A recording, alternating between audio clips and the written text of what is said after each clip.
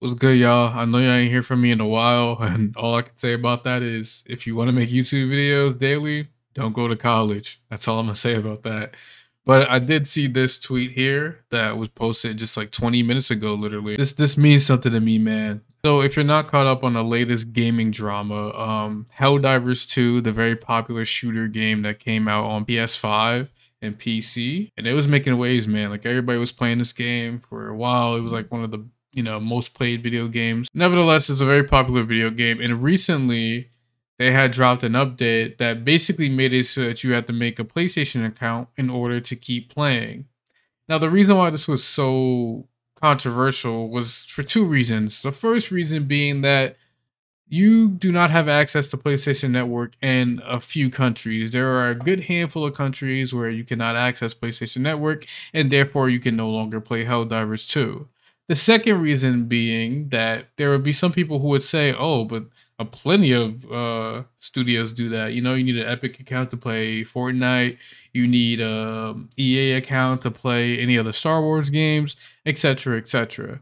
But the difference between, stuff like Sony making you make a PlayStation account for Helldivers 2 and Xbox making you make a Xbox account to play Halo, even if you bought it on Steam, is that was what it was like from the get-go, right? Like when Halo dropped, you knew you needed an Xbox account.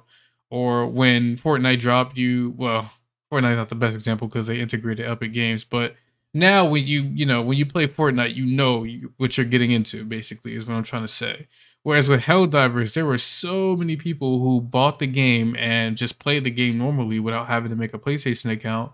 And then suddenly you cannot play it no more because you need to make a PlayStation account. Think about what that's like for the people who bought the game prior to this update, who don't have access to PlayStation Network, who can't make an account. Now they simply just have no options. And they also can't get their money back because they definitely spent more than 2 hours playing the game at this point.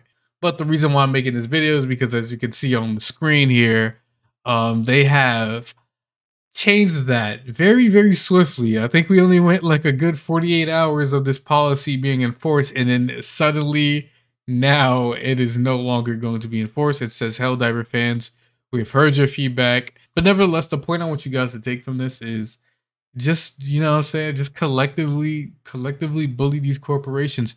I'm going to show you guys. I have the meme from PC Master Race. Okay, so I couldn't find the meme, but as you can see here, when the game first dropped, a bunch of positive reviews. Barely anyone was saying anything negative, and then boom, just 62K negative reviews, 100K negative reviews, 150K negative reviews, and even at its lowest, the best case scenario was 25K negative reviews and almost no positive reviews after that. It is actually insane what people were able to do in terms of voicing their opinion. And I mean, this is the result, right? Like, this is the result of what happens.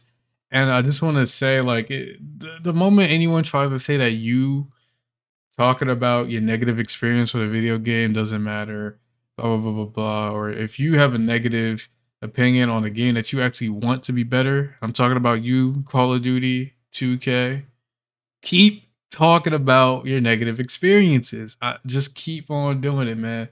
At some point, they're gonna realize no one's fucking with them, and they have to change something. Like, that's all I wanted to say, man. Yeah, keep talking shit. I'll be graduating soon, though, so appreciate everybody who didn't unsubscribe from me, and I'll see y'all when I see y'all.